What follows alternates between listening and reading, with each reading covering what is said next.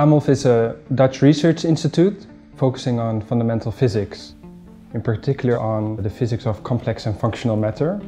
And in our group, the Soft Robotic Matter group, we don't focus on chemistry, but instead we focus on designing materials with a particular microstructure. In nature, for instance, you have bamboo, you have wood, and all these materials have a structure that you cannot see with the naked eye. We try to do the same thing. We try to come up with new designs to develop a new kind of materials that we do not yet see today. The way we typically work is by making computer models, by doing math, and by making prototypes from, for instance, paper and double-sided tape. But of course our goal is to make future materials and to start implementing these materials. And that is why it is so important to bring this science to our society. Together with designers and architects from Studio Overvelde and the Interactive Architecture Lab from the Bartlett School of Architecture, we've started to build an installation called The Edge of Chaos.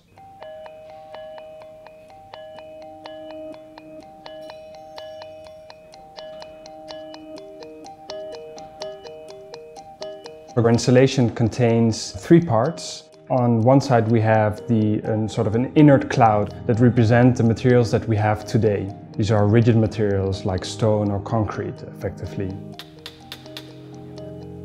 In between we have what is really called the edge of chaos. And so this edge of chaos is where sort of behavior and movement start to occur. And when this edge of chaos reaches its peak of behavior, inside there's a tree of life, and this tree starts to bloom and move.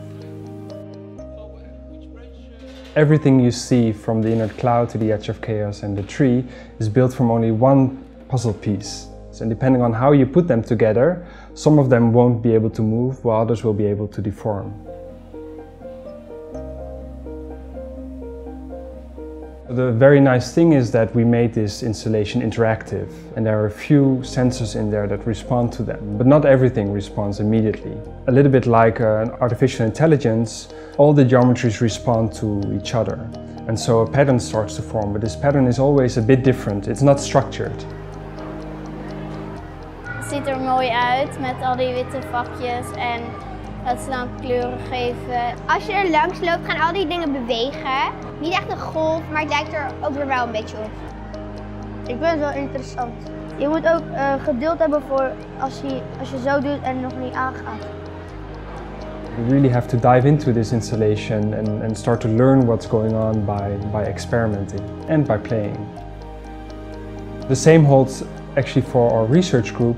Really seeing our materials in such an environment inspires us and helps us again in seeing new directions for our future research.